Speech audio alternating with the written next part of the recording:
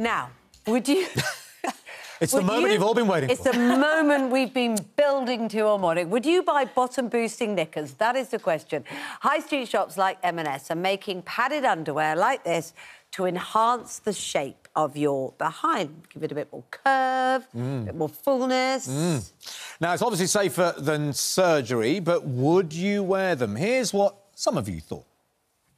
I like big butts and I cannot lie. I just don't feel that there's a need to. We're trying to embrace natural beauty instead of enhancing it. Why? I would advise to go to the gym, do some deadlift, you know, you can grow like a nice peach. Definitely not, because I have enough natural padding on my bum as it is, thank you. Most likely we'll end up wearing them because I'm trans. Until my butt grows this big, I'm going to have to settle for pretending that it's this big, and this will have to do. I must tell my mum about this. You know, my mum's very old. She's very old and she's lost her bottom. Sorry, she has. Joining us now is actress Debbie Arnold, who thinks it's no different to wearing fake lashes or padded bras, and Shakira Akabusi, who believes we should just embrace our bodies. Thank you both for joining us. Come to you, Debbie. Yes, of course. I mean, would you then? I mean, do you feel you have the need for a bum uplift pant thing? Well, I think, you know, when you get to a certain age, nobody tells you that your bottom actually goes into your legs.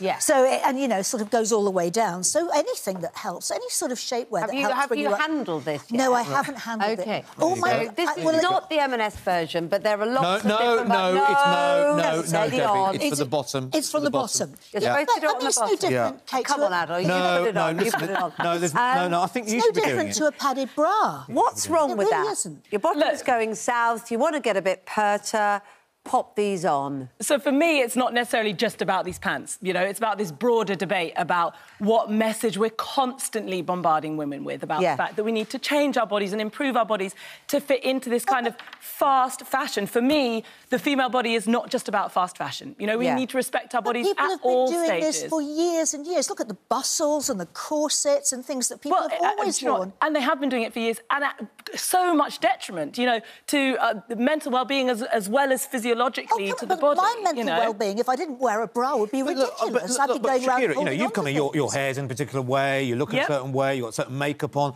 Why is it any different if somebody decides, actually, I want my bum to look a certain way, so I'm going to add something on my bottom? Do you know what? And you make this point. I completely understand that everybody, of course, has choices and can make their own choices to make themselves feel, you know, good, which is absolutely great. Everyone should have the freedom to do that. Kate, I think, not that you haven't got a lovely bottom, and I'm happy with my 2 billiard balls, as my ex-girlfriend used to call them, but I think you should give it a go. I mean, you know... I honestly don't think I could get I think you should at least... Such a good example I think you should at least try. You know? We've got... Yeah, exactly! Such a good example of the pressure. If there's an accident, we've got St John's ambulance here. Someone's got to put them on. Lovely. All right, I'm going to try them on. Off she goes. Here we goes. We've only got a couple of minutes. Oh, Debbie's putting hers on as well. God, Debbie's keen. Well done. Is this like a generation game? This is great. OK, who's going to get a bum on first? Who's it going to be? Have you got yours on, Kate? Oh, here we go. I can't get them over my feet. Kate, lovely. I think I've got it on. Not sure they're supposed to go on the outside, but never mind. No. Oh, here we go. I couldn't take the trousers Let's have a look. off. Give us a twirl, Kate. Give us. What is it? Well, I tell you what. Kim Kardashian. Hello.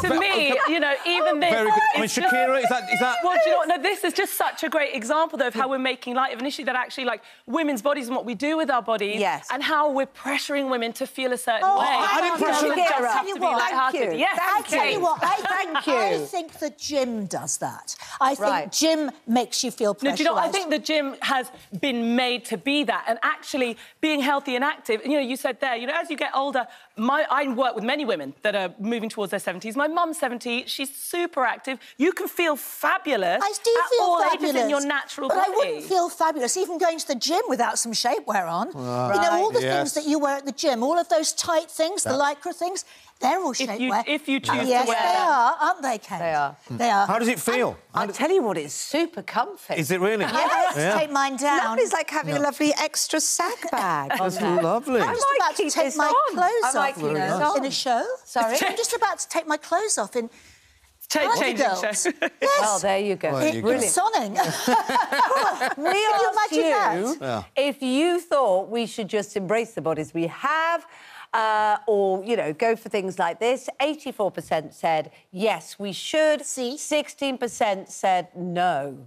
No, 80% said embrace the bodies. Embrace your own bodies. Yeah, that's 86%. Oh, I don't embrace your own bodies, embrace anyone's body. Yes, Okay. embrace somebody's Thank body. you, everybody. We've finally got to the bottom of that. Good Morning Britain is back on Monday from 6.